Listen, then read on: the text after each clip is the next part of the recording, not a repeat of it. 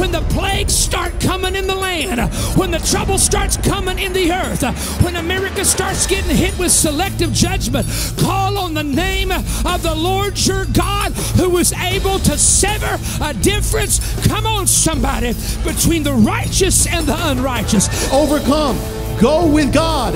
Go with God, but make your heart completely His. And don't fear, do not fear this hour, because God put you in your mother's womb for this hour. We also understand that the Creator focus is not so much on form, how tall it is, what color it is, but what does it do? Is it doing what it was designed to do? Are we being that light?